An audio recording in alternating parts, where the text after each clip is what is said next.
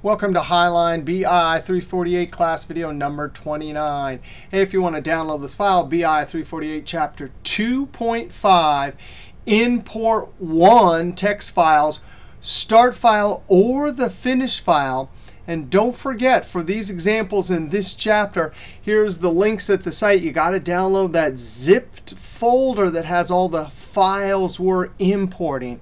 All right, now we want to start off by going and looking at our files we want to import. Now, last video we imported these text files.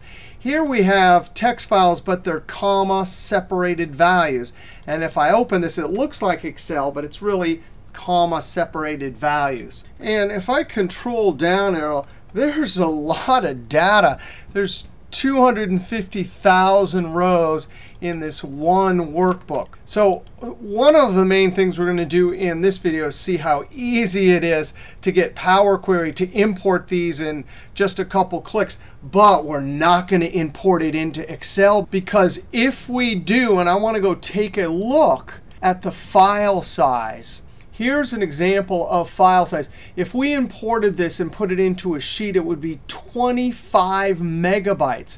If we, instead of importing it into Excel, use Power Query and do only a connection and dump it into the data model, we'll get something close to about 2 megabytes. All right, so we want to import these using Power Query. I'm going to go over to my start file. And actually, this start file here, we actually used this last video to import grade data and build a dashboard. But here on Sales Report, we're going to go up to Power Query. And we're going to do the same thing from File, from Folder. We're going to browse to our folder. And when you download Import 01 text CSV files, you got to unzip it. And then inside, there's a start file. Now, what we're telling Power Query right now is to always look at this folder. So Power Query will try to import everything. We will filter out what we don't want. When I click OK, the Power Query editor comes up. I'm immediately going to come over and give it a smart name, import CSV sales data, and enter. Now, just as we did last video, I'm going to come to the extension column. When I click on the filter, it gives me a unique list. And this time, I don't want the TXT. So now I'm telling Power Query to always look at that folder and always bring in extension.csv. Right now, there's only 3, right? But later, there'll be more, and Power Query will know what to do with them. So I click OK. We filtered. Now I come over to Content. Right-click, Remove Other Columns. Now, because these are text files, it's easy to expand. We see our double downward pointing arrows. We click, and instantly, it looks like we got just what we wanted. We look over here, just like we did last video, and there's a bunch of cool steps, including taking the actual text field names and promoting them as headers. Power Query did all of that, including changing any data types. If we click here, we can see under data type, it's a whole number. Over for sales, it's a decimal number. Right here, that's the important one to look for, date and text. Now, anytime you import text files, remember the first file had field names that were promoted to column headers or fields, but there's some other column headers down there that did not get promoted, and they're still there. One of the tricks we can do is to pick the column with the fewest number of unique records, and it is city. Click the filter. Because it's a big data set, you got to click on Load More. So it will look through that column and try and find all of the items for a unique list. And sure enough, city, somewhere way down at the bottom, there's an entire record filled with field names. When I uncheck and filter city on this column, it will properly remove the field names from the records further down in our data set. So when I click OK, boom, and there's that last filter. We have our name, our steps. By the way, we didn't look at it last video. You can come over to View and Advanced Editor, and there's all the code. M is the name of this code. I'm going to click Done. home, close and load. That will load it to the sheet. I want power over where it goes, so I say close and load to. Especially now, I do not want to put it into sheet, and I do not want it in a table. I'm saying only create a connection. And now I check.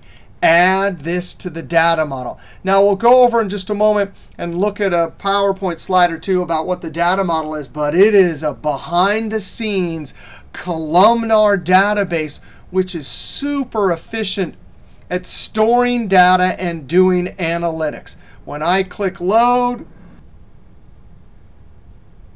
and there it is, import CSV sales data. So it's like almost 500,000 rows of data. Now, there's nothing in the sheet. That's in that columnar database. Now, I want to briefly go look at PowerPoint. What is the data model in Excel 2013? It's a behind-the-scenes, in-memory columnar database that allows you to import large data sets, millions of rows that would not fit in an Excel sheet.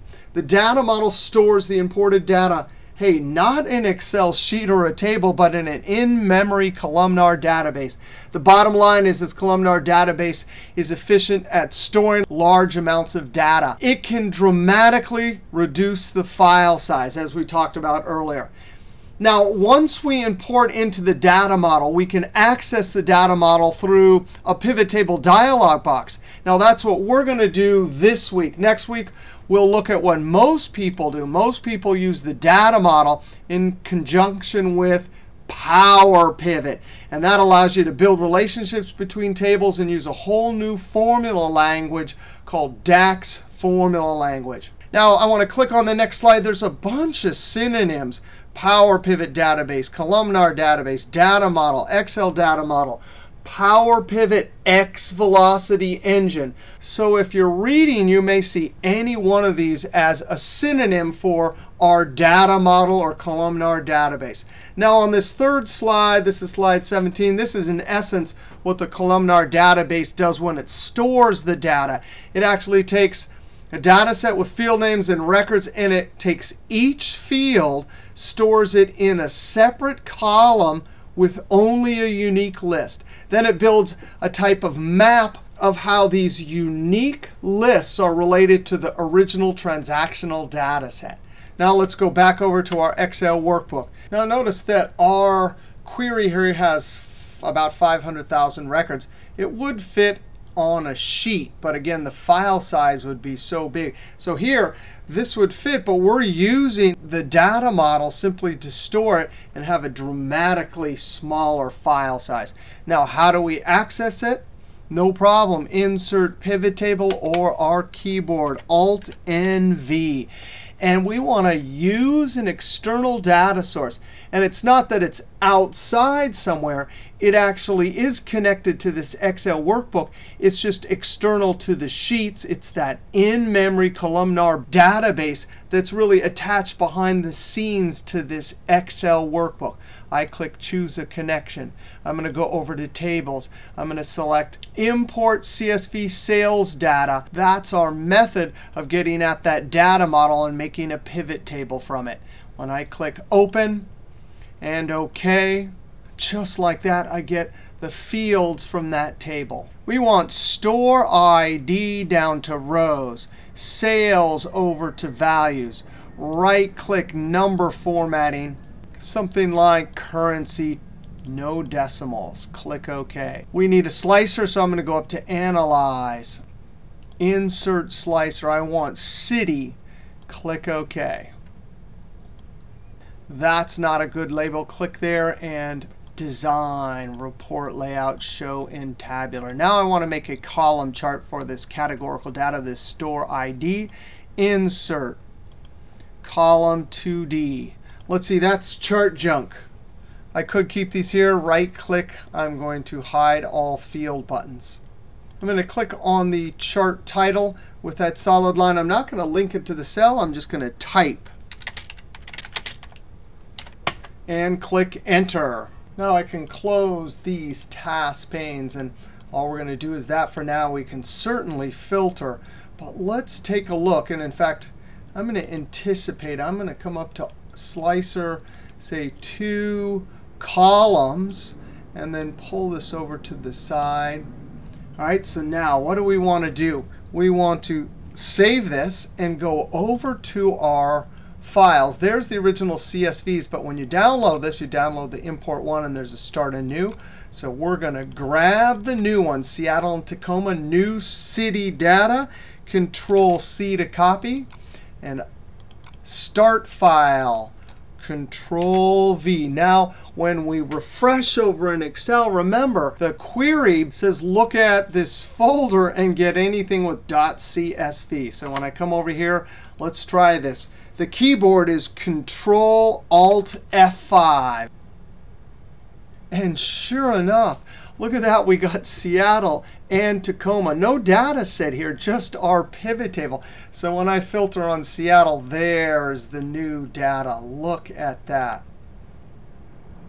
All right, I'm going to unfilter. So in this video, we saw how to import multiple CSV, comma separated value files using Power Query, create a basic report, and then sure enough, when we update and that folder has new files, everything updates. Now in our next video, we'll see how to import not text files, but actual Excel files. All right, we'll see you next video.